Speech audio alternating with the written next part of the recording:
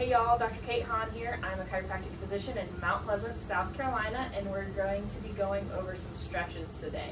Let's get started. One of the stretches we're going over today is the knee to chest stretch.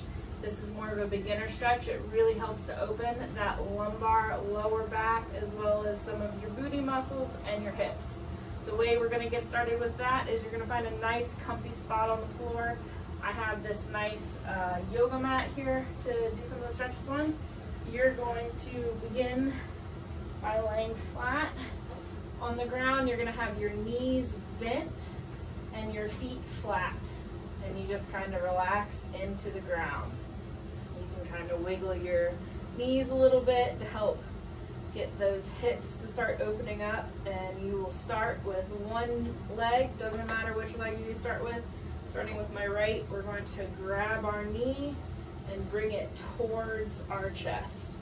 You should feel that stretch through your low back and in your booty. So knee to chest. When you're done with that, you let that leg go.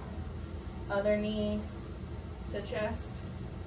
Hold for 10 to 15 seconds, and then you can relax it back down. And then if you're feeling really squirrely, you can do both legs. So you get both legs and bring it to your chest. And you can even do a little rock back and forth to help open that low back and lumbar spine.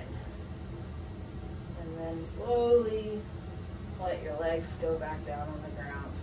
And so that is a knee to chest stretch.